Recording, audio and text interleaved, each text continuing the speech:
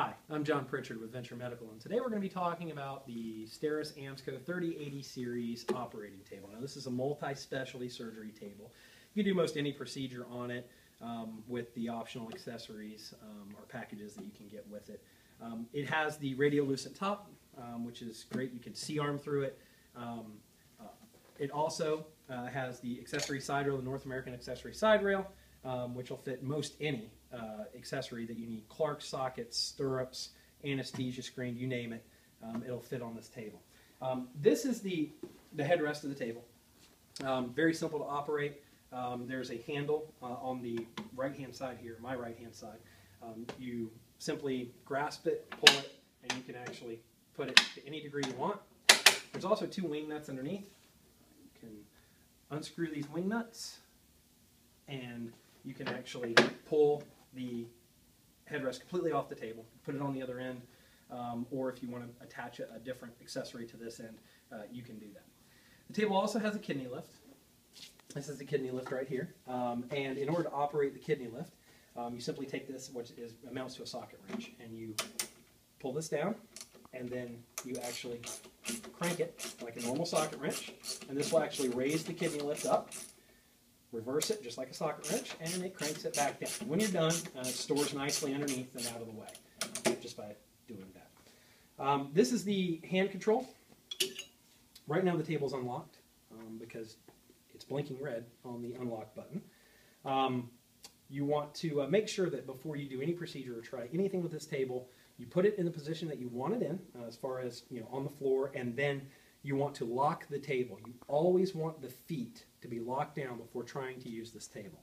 The tip hazard is greatly increased whenever you don't have the feet locked. Now, there are safety mechanisms in place that will not allow you to use the hand control when the locks are not locked, although there are auxiliary switches on the side where you can use them, but it is absolutely prohibited that you try to position a patient on this table without the floor locks locked in place.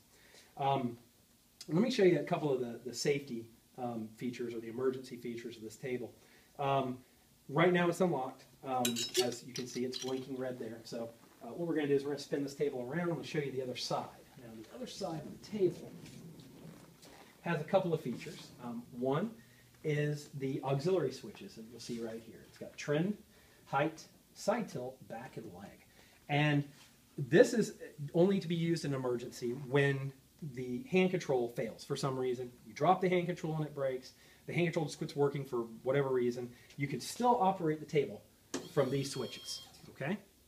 So that's very important in case of an emergency, so you can get through the case and then call Biomed or whatever to get them to take a look at the table. Now this is the manual foot pump. And with the manual foot, and I can't do it now because this table is working perfect, so it won't actually work as if it was an emergency situation. But with the manual foot pump, what you would do in that case, say power goes out, batteries are dead, everything's gone wrong, you can still actuate one of these buttons. Say you wanted to do back down. Okay, you would actually click the back down button down, and then you would pump this, and this would actually manually let the back down. You can do that with any of the functions here on the auxiliary control to get the patient back down to the level where you can transfer them to the stretcher and get them out of the OR. Also, same thing, in this well, within where the manual foot pump is, there's actually a switch in here that will control the locks as well.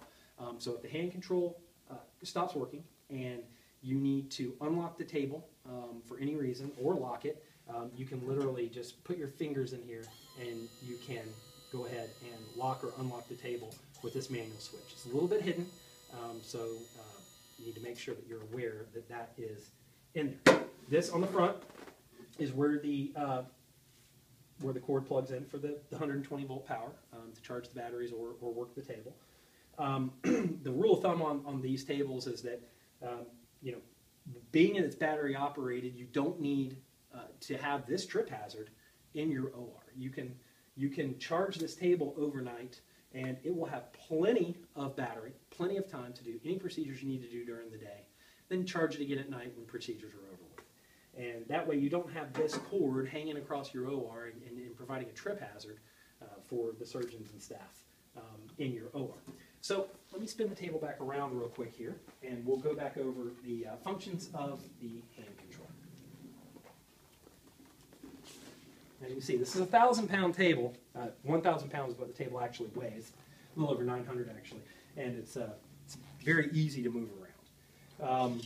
So first thing we're going to do, now we come into the OR, we click the on button. Okay, we want to make sure of one thing right away. If the table is plugged in, we want to make sure that this button right here, or excuse me, this light right here where this the illustration of the plug is green, because this tells us that the table is recognizing that it has line power and it's charging the batteries. This light here, blinking red, means that the batteries are low at this point. Now, we just refurbished this table. It just came into the showroom and the batteries haven't been charged yet, so that's why it's doing that. But you want to make sure that the line power is green when it is plugged into the wall. That tells you that the circuitry is working correctly for the battery charger and that they are charging the batteries. Now you also see that the unlock button is blinking. So we need to lock this table in place. So in an OR, we would put this table exactly how we wanted it, and then we would lock it down. So we're going to press floor lock, and then we're going to press the lock button. And you hear that it's actuating now. The motor's actuating. The feet are coming down, and it's locked. And then you know it's locked because the green light comes on the lock button. We're in normal orientation. We'll get to that later, but right now we're in the normal orientation where the head is here and the legs are here. Okay? And then everything else is pretty self-explanatory. You got trend, and you got tilt, and you've got back down, and you've got leg up, okay, and you've got flex, okay. Then you can level the entire table by pressing the level button, and the mercury switches will take over, and they will level the table completely. Now you have a level table. So that's just a quick overview of the 3080 series table, and we'll see you in the next video.